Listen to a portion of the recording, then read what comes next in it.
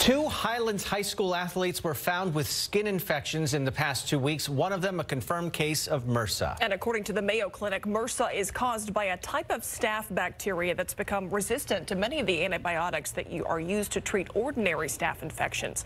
Garrett Berger talks with the SAISD spokesperson and parents about the precautions the school is now taking.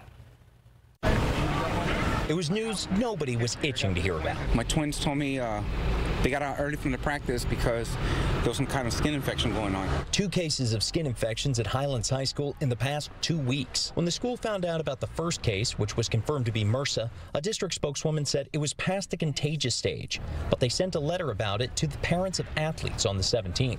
The school learned of another skin infection on Thursday, she said, and a letter was sent to all parents that time. And in both cases, they cleaned. This is athletes, and so we focus on the athletic facilities, but we've also been cleaning thoroughly the entire school. Yesterday, they went through classrooms and the athletic facilities and other areas, and they're going to do that again on the weekend. Price said the second case has not been confirmed as MRSA.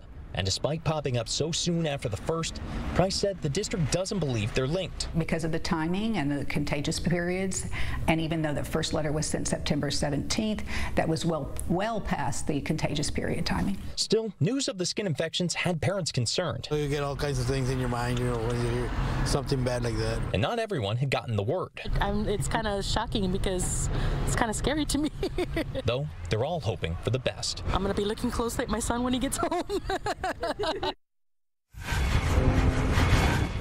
The district isn't sure about the source of either skin infection, but a spokeswoman said that parents shouldn't be scared. She did recommend that students take precautions. Simple things like not sharing personal items like your towel or clothes. And of course, good old-fashioned washing your hands. Live at Highlands High School, I'm Garrett Berger, KSAT 12 News.